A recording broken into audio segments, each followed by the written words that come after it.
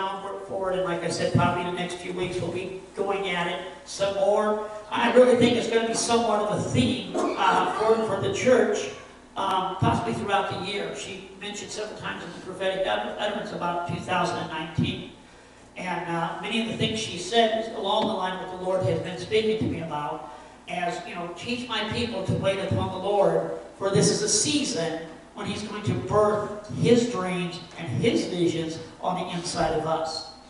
But one of the great things that the body of Christ is lacking, I think, is understanding what it means to wait upon the Lord and the promises that are in the Scriptures. And there's a lot of them. But Psalm number 25 is one of the Psalms that does deal with it quite a bit.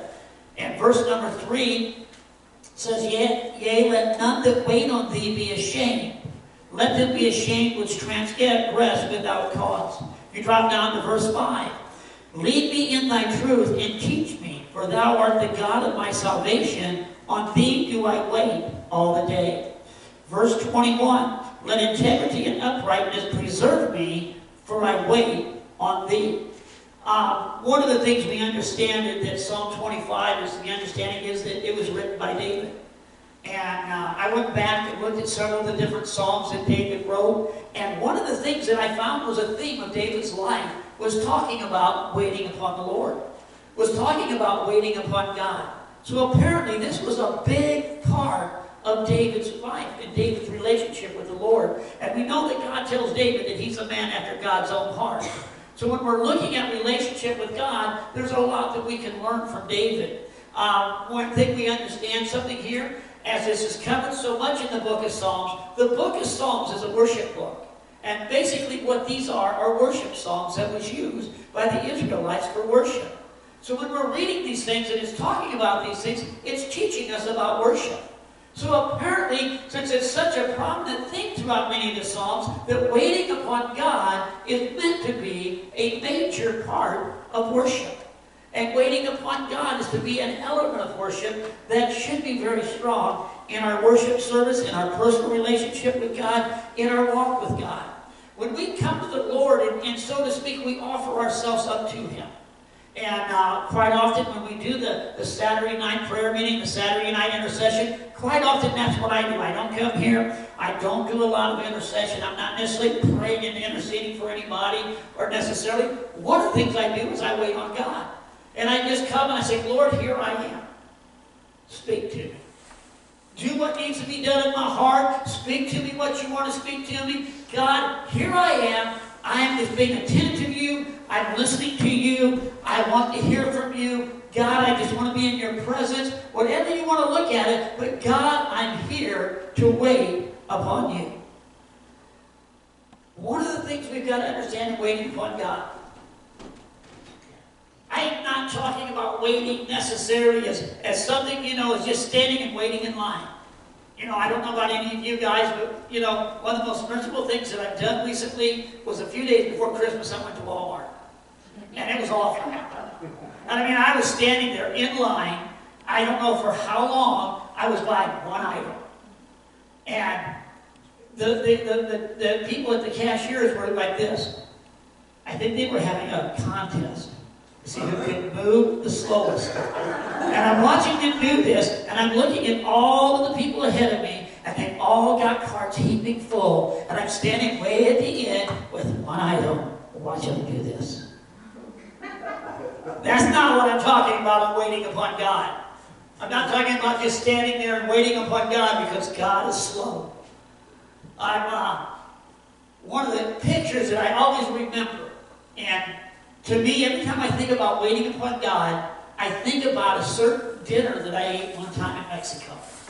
And it was in Forbis, Mexico, and I was sitting at a table eating, me and a friend of mine, in this restaurant, and there were two waiters. And they stood like this the whole time. And just waited for us to ask for something. And when you asked for something, they'd get it, they'd bring it to you, boom, they would stand there. And I assumed they thought we were Americans, we were going to give a big tip, probably. Didn't work out very well for them. They were not that much a heathen. I didn't do very good tips. But they were just standing there waiting. And they were just waiting upon us to just ask them to do something. just waiting upon our beck and call. And we're talking about waiting upon the Lord. One of the things we have to understand is, Lord, here I am. And when God says do this, we're willing to do it. We're ready to move. God, here we are. We're waiting upon you, Father God, for our services. We're beginning praise and worship. We're waiting upon you, Lord. And when the Spirit of God prompts us, we're ready and willing and eager to move with what God speaks to us.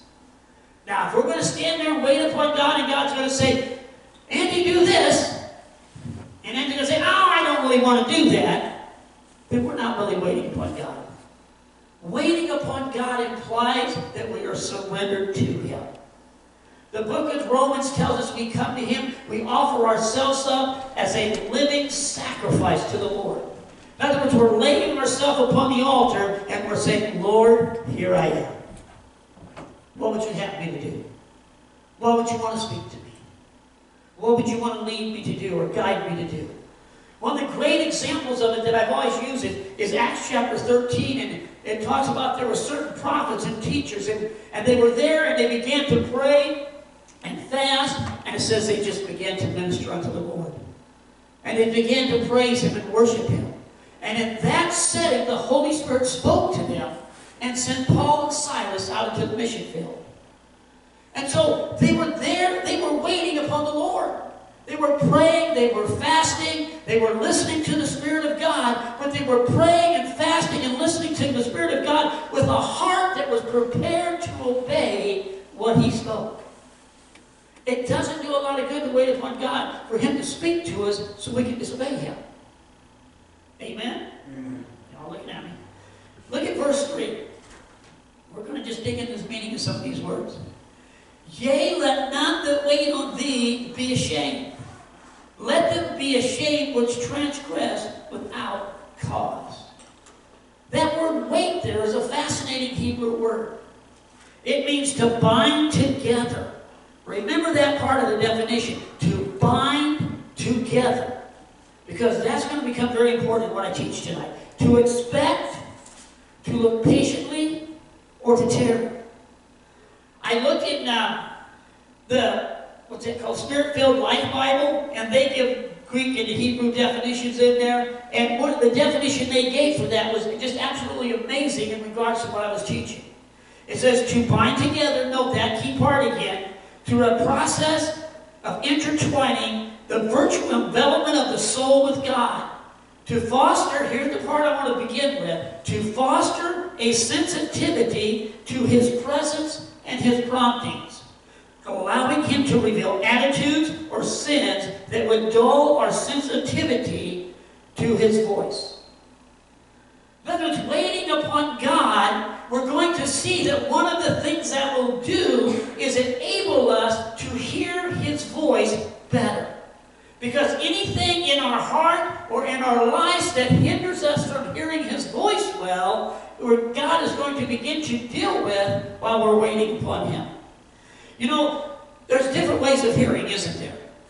I mean, I can hear right now, and you can hear my voice right now. But there's different ways we can hear something.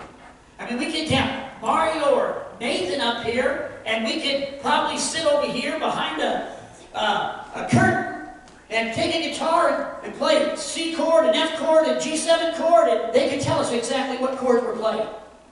We can play an A chord or B chord or what have you, and even though they're not seeing it, they can hear that chord and recognize and say, that's an A chord. Because they have a way of hearing that's obviously a natural talent, but it's also something that's been trained and developed in their life through playing music. Now, if I was to try to do that, I would probably miss most of the time and be guessing. You see, I would be dull of hearing in that realm, in that area. I can hear well, but in that area, I would be dull of hearing. And the Bible talks about that we can grow dull of hearing spiritually. I was talking this morning about the parable of the sower, and in the parable of the sower, those that closed their eyes to understanding what Jesus was teaching, one of the things it says about them is they were dull of hearing. So they weren't hearing. Jesus was standing right in front of them. Jesus is teaching them. and they weren't really hearing him. They were hearing his words, but they weren't hearing from the Spirit of God. The Bible talks about, in the end of the book of Acts, with the last part of Paul's ministry that we know of, and he's talking about how the Israelites, or the Jewish people, were dull of hearing to the gospel, and as a result of that, God was taking the gospel to the Gentiles because they would hear. The Bible talks about in the book of Hebrews, and it's kind of chastising some people there and telling them that they should be teachers, but yet they can't be taught anything about the meat of the word. They've only got to be receiving milk because they are dull of hearing. So one of the things we have to be careful of is we can grow dull of hearing in the spirit world.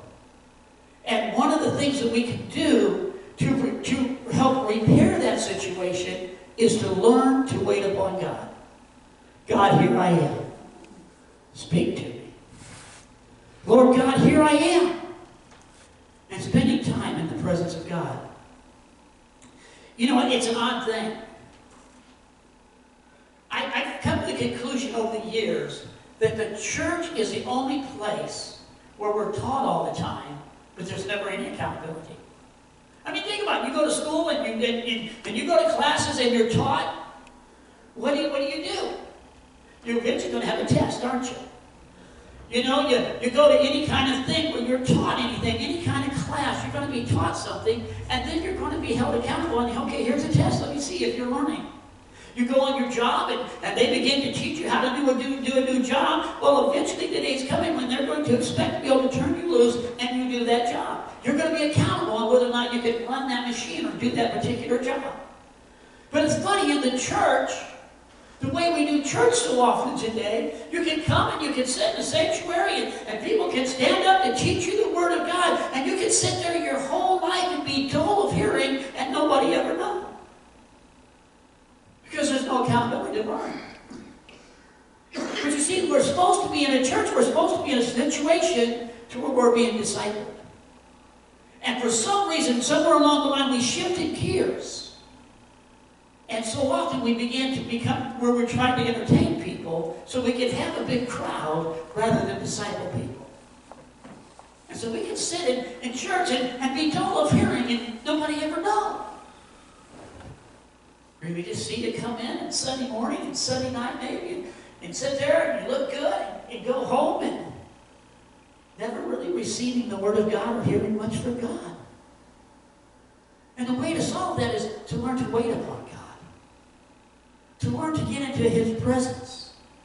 You see, one of the key things we'll find that waiting upon God and fasting both aid our sensitivity to hearing the voice of God. In Isaiah chapter 58, which is a chapter that deals primarily with fasting, one of the promises there about fasting is that God's light will break forth. One of the promises in Isaiah chapter 58 is that God will lead us and guide us continually as a result of our fasting. As I was thinking about this and kind of meditating on this teaching, I thought, you know, one of the things, or two of the reasons that I personally fast for more than any one thing, generally speaking, when I go on any kind of fast, whether it be a very short-term fast, a long-term fast of any kind, I'm doing it for one of two reasons. We've been having church, and the Spirit of God has not been moving. And so I need to pray, and I need to fast, and I need to deal with that and find out why. Because the Spirit of God is supposed to move in our services. And if the Spirit of God is not moving, something is wrong.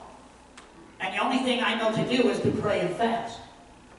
The other reason that you'll find that I fast most of the time is because I feel like, hey, I'm getting dull of hearing. I'm not hearing from God. I'm really struggling when I get my sermons ready. And I'm really struggling when I get ready to teach God's Word. I'm really struggling, and the gifts don't seem to be manifesting through me much. And it just, there's that time where it seems like I'm growing dull of hearing, that I will find that I have to, at that point in time, to begin to fast and increase my waiting upon the Lord. And as I do that, then there becomes a real increase in my ability to hear the voice of God. You see, you'll find as we study some of this, that throughout the book of Psalms, it's talking about, in their worship, waiting upon God. And I'm not knocking anybody, I'm not picking on anybody, but to a great degree, that's an element that's been eliminated from worship.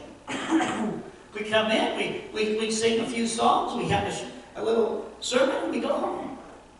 And if you would have a time in a service of waiting upon God, people would try to figure out, what are you doing? Because we don't do it in our personal life enough, we come into a service and do it and we're lost. Hallelujah. Now the pastor's going to expect us to do something.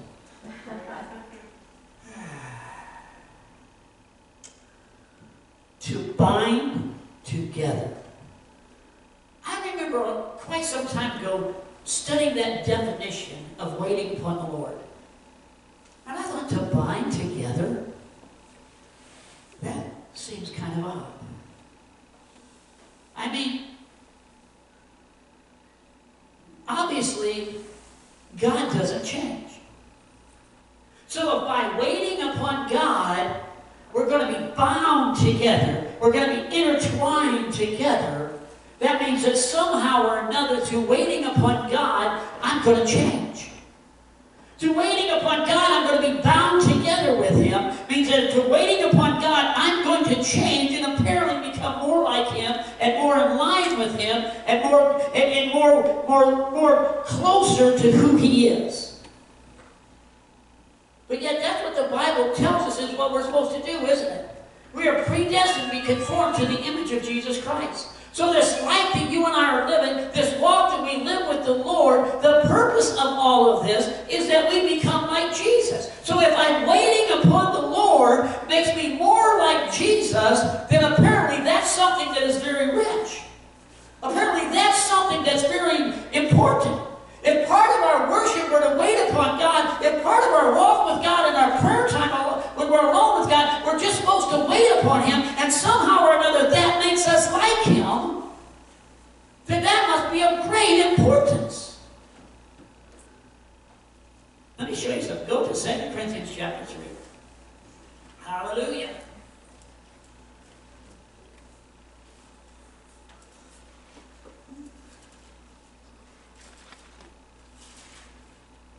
Corinthians chapter 3, verse number 18.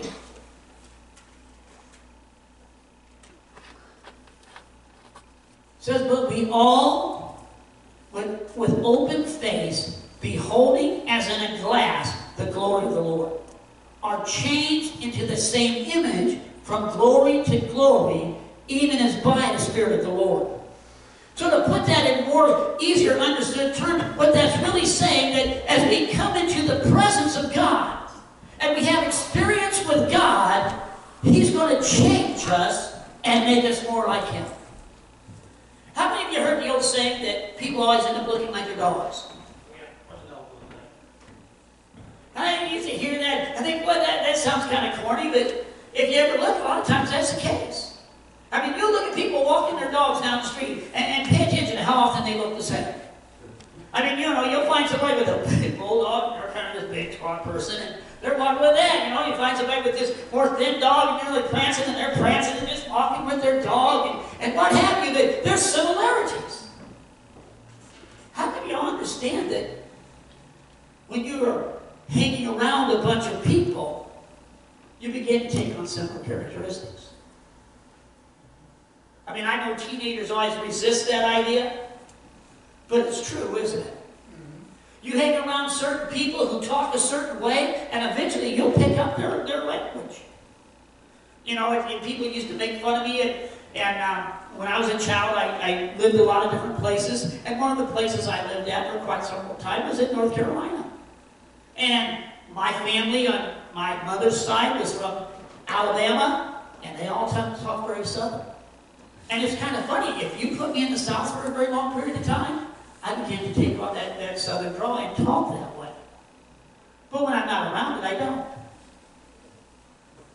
Rachel thinks that's funny. Whenever I say it, every once in a while I'll say something, and somebody will say something like that. It's not funny. I was around it all my life.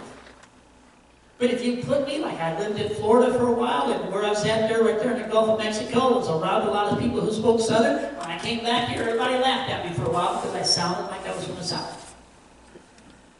In other words, if you're around people, you begin to pick up their characteristics, don't you? You begin to pick up words they say, maybe mannerisms they have. When people are married, after a while, after a few years of time, they begin to take on a lot of similarities, don't they?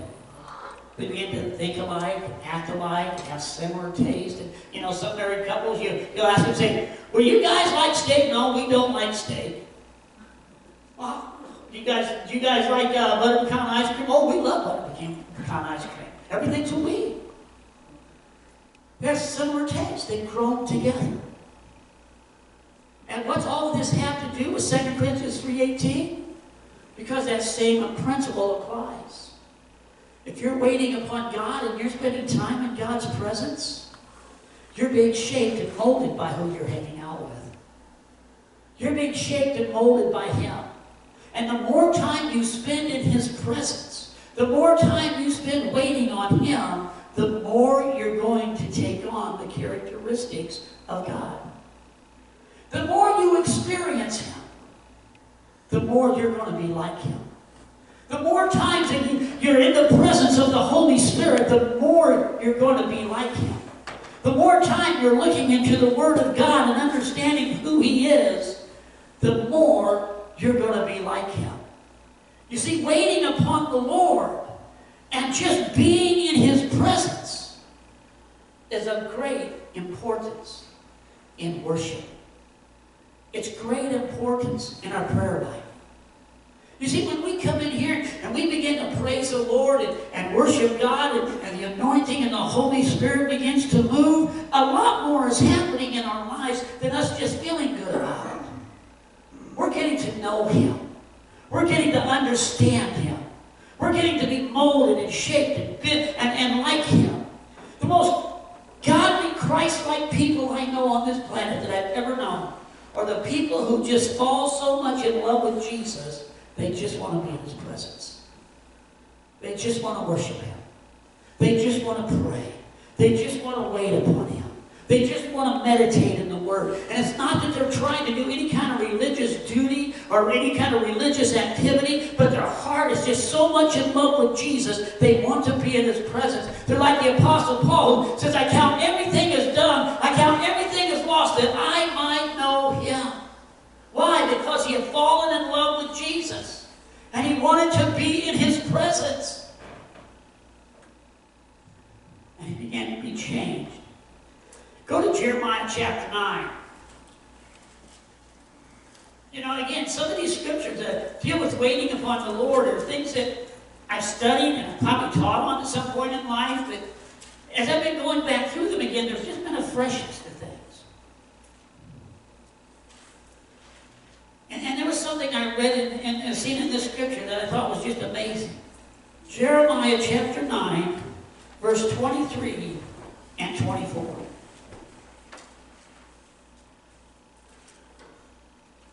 It says, Thus saith the Lord, Let not the wise man glory in his wisdom, neither let the mighty man glory in his might, let not the rich man glory in his riches, but let him that glorieth glory in this, that he understandeth and knoweth me, that I am the Lord which exercise loving kindness, judgment, and righteousness in the earth. For in these things I delight, saith the Lord.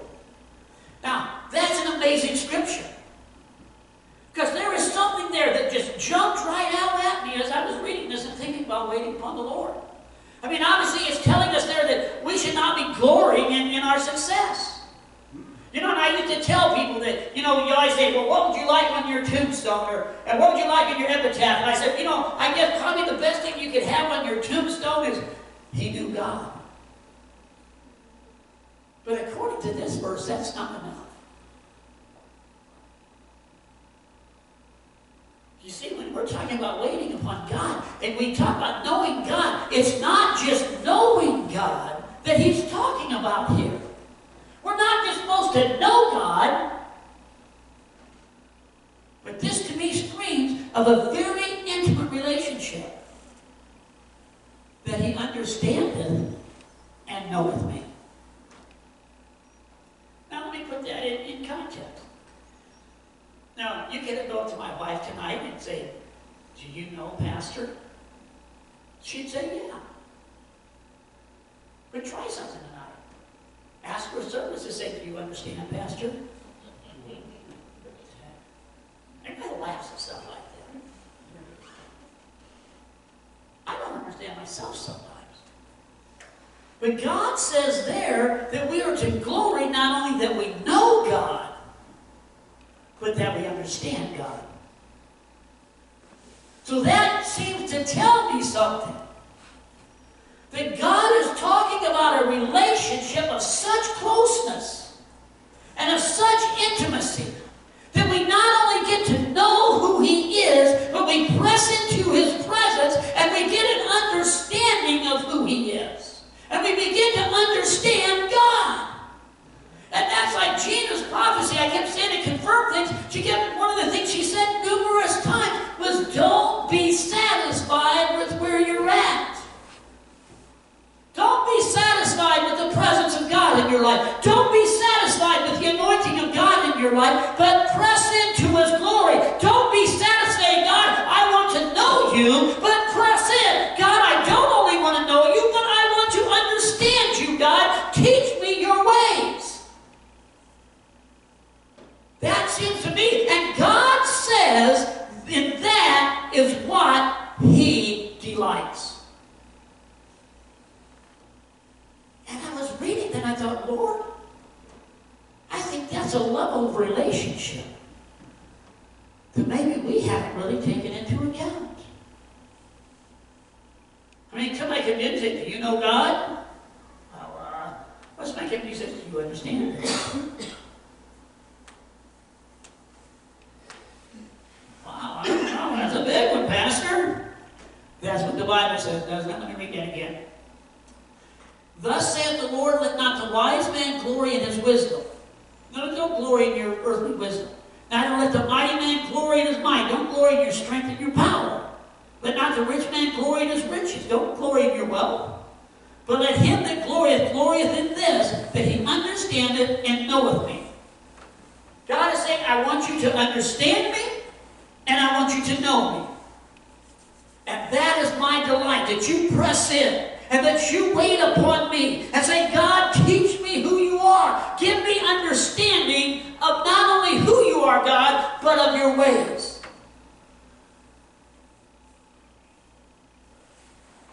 Hallelujah. That sounds like quite a church service, don't it? You see, can you imagine people coming into a church, opening up services, having worship, and a gathering of people with hearts who hunger after God to know Him. A gathering of people who hunger in their hearts to understand Him. And are here seeking God, saying, God, teach me who you are. God, teach me your ways. I'll wait upon you, Lord. Here we are, Father God, in your presence. We'll wait upon you, God, to hear your voice. We'll wait upon you, God, to give us understanding. We'll wait upon you, God, to reveal yourself to us at a level we've never known before. God, we're not satisfied with where we're at, but God, we're going to wait upon you, Father God, and wait upon you, God, and wait upon you until you manifest your glory in our presence. Hallelujah! I think that's pretty cool. You guys are all like, huh? They don't get too excited. Pastor wants us to be here all night waiting on God.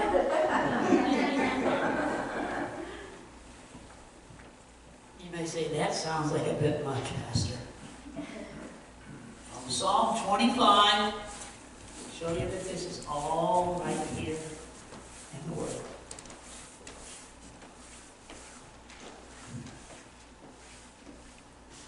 Verse 3. We just started out with, yea, let none that wait on thee be ashamed. Let them be ashamed which transgress without cause. Verse 4, show me thy ways, Lord.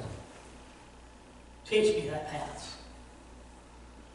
The psalmist in worship is saying, here I am, Lord. I'm waiting upon you, Father God. Show me your ways. Teach me your paths.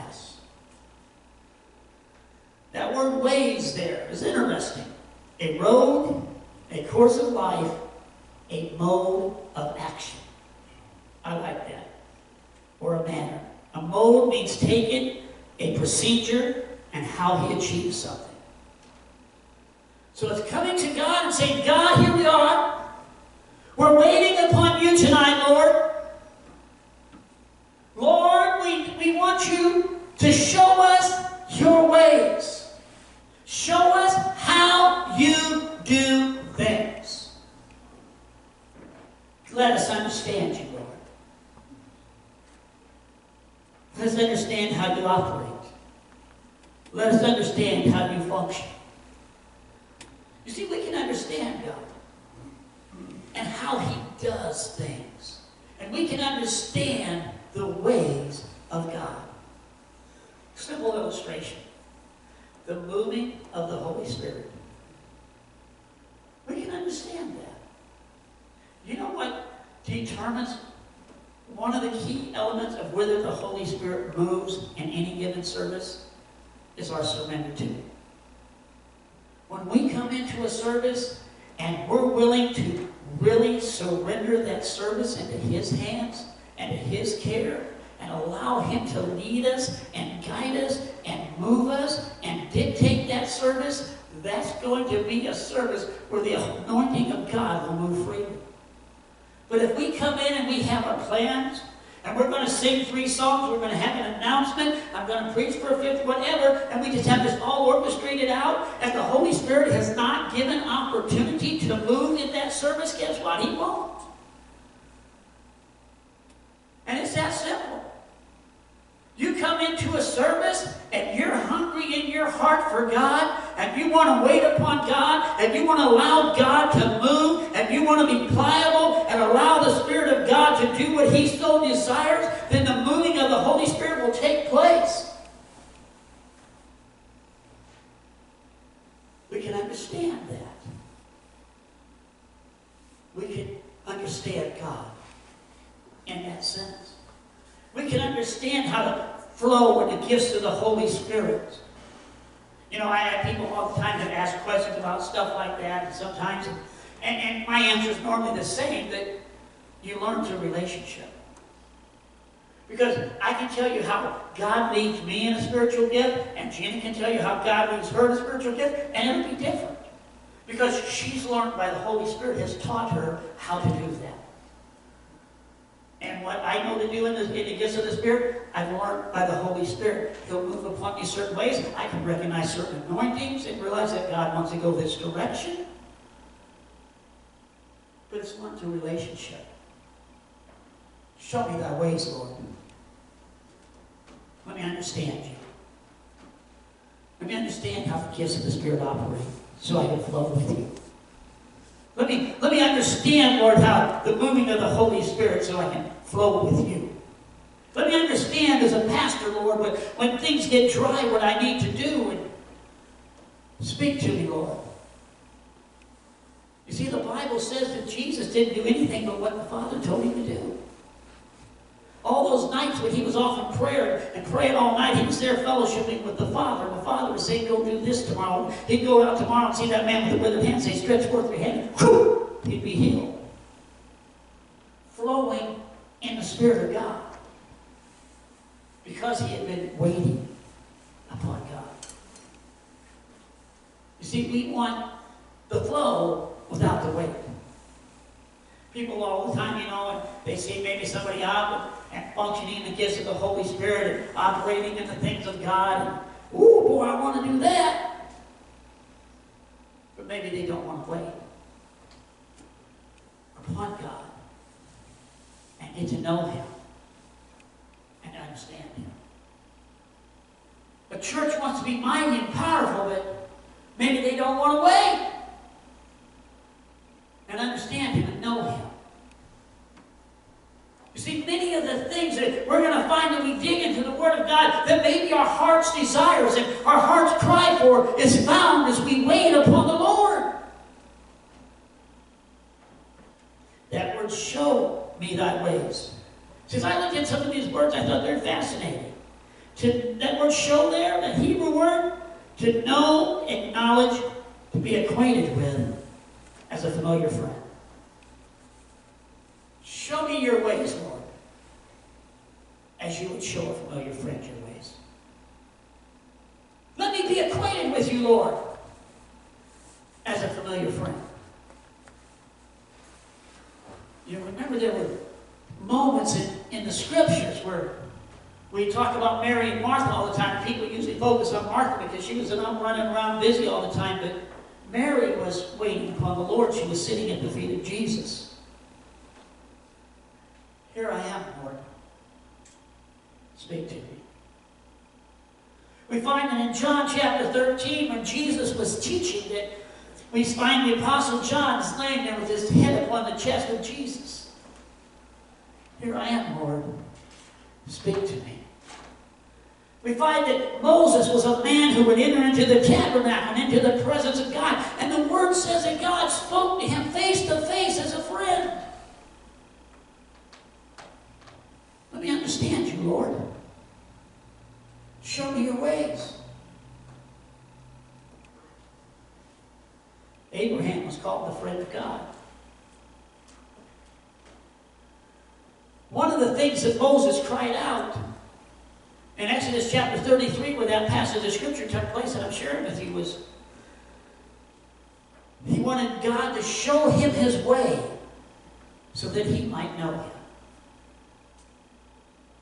I thought about that. You know, I shared this before. I think about it. I understand that about some things. And one of the things that gets me sometimes, and I asked a certain person this one time, it looked at me kind of funny, but you hear a lot about marriage seminars. And I'm not saying they're not good things, don't get me wrong, but you hear people all the time talk about you have to work on your marriage. Well, that's a good thing.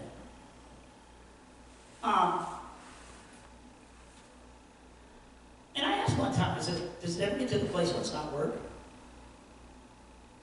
The person looked at my screen, I said, think about it. I mean, I can say, Rachel, let's work on our marriage. But do we ever reach the place to where we're not working on our marriage, to where I just love you and I want to know your heart? I'm not working on anything.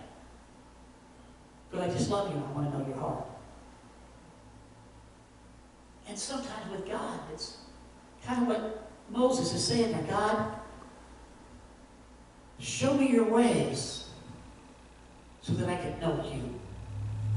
Wait upon God, because, you know, there was a time a while back, and it just really hit me. I thought, Lord, I just want to know you. I've tried to understand you, and I've tried to know your ways, and all of these other things, but Lord, has it been because I've wanted to know you and understand your ways, because I wanted to be able to minister? Or God, was there times when my heart was just hungering for your presence, God, just because I simply want to know you because I love you? You see, when we're talking about waiting upon God, we're talking about our relationship getting to the level with God where we just desire to be in His presence because we love Him. Because we want to know Him. And there's great blessings that come with it. When David was getting prepared for the end of his life, and he gave his final instructions to his son Solomon, he told him, know God and walk in His ways. And God will prosper and bless everything in your life. He told him that you'll have a long life. His final instructions to his son was simply know God and learn to walk in His ways. In other words, Solomon, learn to wait upon God as I did. Remember, the one saying that to his son Solomon is the one who wrote these words to wait upon God. The one who gave that advice to his son Solomon is the one who penned so many of the Psalms where it talks about time and time again about waiting upon God. Psalm 25. We're winding down here. Will you go get Dina? Psalm 25, verse 9.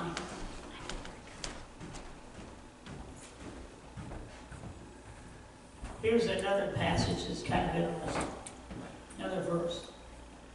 The meek will he guide in judgment, and the meek will he teach his way. Show me thy ways, Lord. Teach me thy paths. I'm waiting on you, God. You see, that meekness and waiting comes right together. And meekness doesn't mean it's wimpy. You know, we think so often of somebody who's being meek and mild as somebody who's maybe been kind of wimpy in life. But that word meek there, and I'm going to have to kind of give some instruction with it, means lowly and poor and humble. You see, when we wait upon the Lord, it's not talking about being poor, being in poverty. But man was designed to live totally dependent upon a God of unsearchable riches. Man was created and designed to wait upon a God of eternal abundance, unsearchable riches, for Him to bring His provision into our life. To not wait upon God is to assume we can do it ourselves. To not wait upon God is to assume that we don't need His direction, His instruction, knowledge of His ways. Is to assume that we can live life our own way and it be okay. When we come to a place of humility and we can say we are poor in spirit, in the sense that I'm totally dependent upon you, Lord. I'm waiting upon you, Lord, for every direction. I'm waiting upon you, Lord, for instruction. I'm waiting upon you, Lord, to show me your ways. And I'm not moving until you do. We've reached the place of meekness. We've reached the place of humility. Most of you have heard me talk about Heidi Baker, and I don't want to go into a big definition, explanation of who she is. She's a lady who, her and her husband have went to Mozambique and basically seen a tremendous move of God. Probably thousands of churches have been planted as a result of it. Just the dead are raised regularly. I mean, just phenomenal ministry. Probably one of the most powerful ministries along that line that this world has ever seen. And in definition of this, she gives the illustration of comparing what she does in Mozambique with the Western Church of America. And she says, you know, when we go out to minister there, we don't have any decorated altars. We don't have any musical instruments. We don't have air conditionings and furnaces and heat. We don't have all of those comforts. We don't have computers with PowerPoints and all of that stuff. We don't have any light shows or any smoke shows. We have no entertainment. And we go out there, we open up our Bible in the middle of nowhere and nothing, and we preach. And we trust God to come and perform miracles in the lives of individuals. And if God don't show up, we have absolutely nothing to offer. That's poor in spirit. Is when we realize, if God don't show up, we have nothing to offer. When I get up and teach, if God don't show up, trust me, I have nothing to offer. I really don't have anything to give you. If the anointing don't come, what's the use? She described it this way. Her definition: wholly given, totally dependent, fully yielded, completely desperate for God.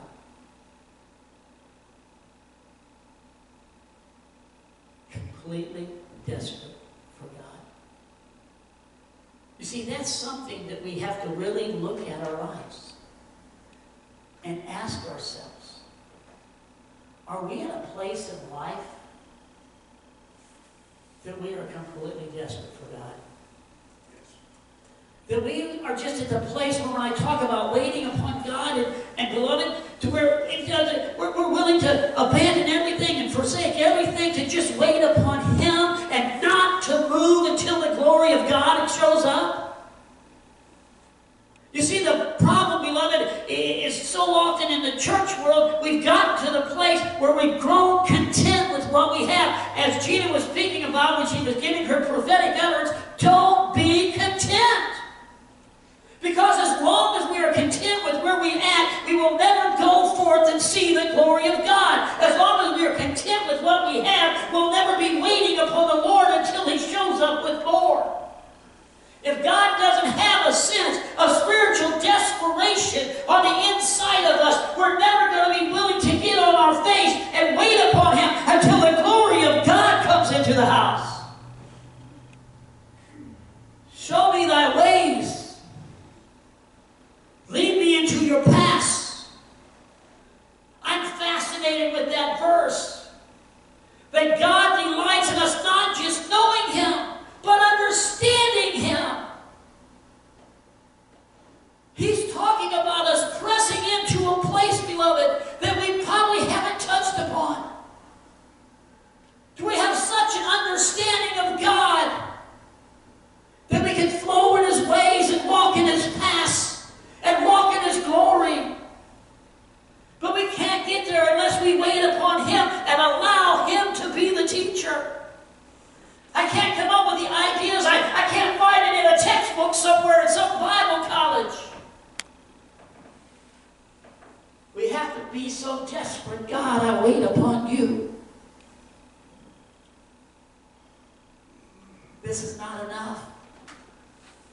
This life I'm living is not enough. Without His glory, it's not enough. I was reading a book written by a gentleman named Andrew Murray. He was passed a long time ago, lived in like the 1800s and wrote a lot of books. And he was writing about when he had spoke at a minister's conference, and I believe it was in South Africa. And he was talking about what he addressed the ministers' conference about. And he was teaching them about waiting upon God. And he says, I'm talking about waiting until we have a deeper manifestation of the presence of God in our life than we've ever known before. And he challenged them to do that for that conference and not to be satisfied with anything less. I challenge you tonight. I challenge you to make a decision in the depths of your heart. God, I'm going to get in Your presence. I'm going to wait upon You, God, until I taste Your glory.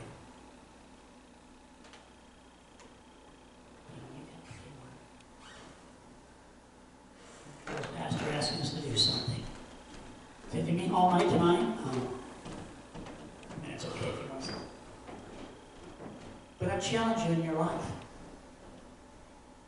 to make waiting upon God part of your daily life. To make that kind of worship where you just get on your face before God and say, God, here I am. Please teach me Your ways. Give me understanding of You, Lord. Press in, God, that I may know You. I wait upon You, Lord. I can't be satisfied with anything less than the greatness of Your presence. I can't be satisfied with anything less than being like Mary sitting at the feet of Jesus. I can't be satisfied with anything less than being in that tabernacle like Moses and speaking with You face to face.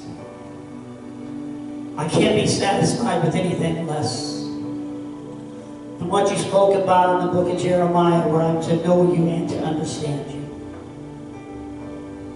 I can't be satisfied with anything less than the psalmist speaks of when he talks about waiting upon you and crying out to you to show us your ways and your paths. I can't be satisfied less with anything, Lord, than that place of desperation where I just wait upon you. I know your anointing's here and I know your presence here.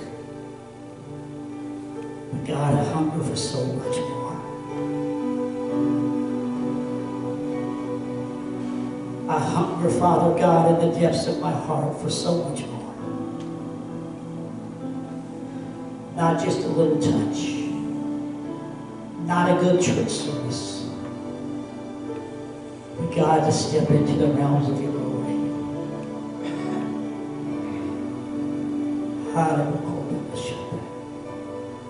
Lord, I wait upon you. We wait upon you, Father. Holy Spirit, fall. Anointing, fall and minister. Lord God, one of the things that your word spoke of was removing things in our heart that would hinder that intimacy with you. Holy Spirit, speak to our hearts. Reveal to us anything, Lord, that would hinder our sensitivity to your Spirit, that would hinder our walk with you in any way, shape, or form. Let your Spirit, Father God, just move amongst us tonight. Let your anointing just move amongst us. Search our hearts and search our lives and prepare our people for your glory. God, prepare a people who are hungry. Prepare a people to wait upon you. And to understand, Father God, that worship is not just singing and shouting and dancing, though all of that is great. But there's a worship that just lays before you. It says, Lord, here I am. I hunger for you, Father.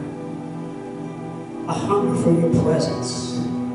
I hunger to understand you. I hunger to know your ways, God. I'm not satisfied anymore. Like the prophetic utterance said, don't be satisfied. I'm not satisfied anymore, Father. Tonight's been a good service, but I'm not satisfied.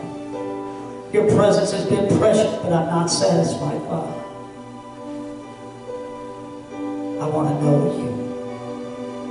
I want to understand you. My God, show us your ways. Teach us your paths. My God, show us your glory. As Moses cried out, Father, show me your glory. Let me be changed from glory to glory into your image. Let us be changed from glory to glory into your image. My God, I pray, let your glory come. We wait. Let's just take a little bit of time tonight and wait upon the Lord. Just do whatever the Spirit of God will lead you to do right now. God, have you to get somewhere.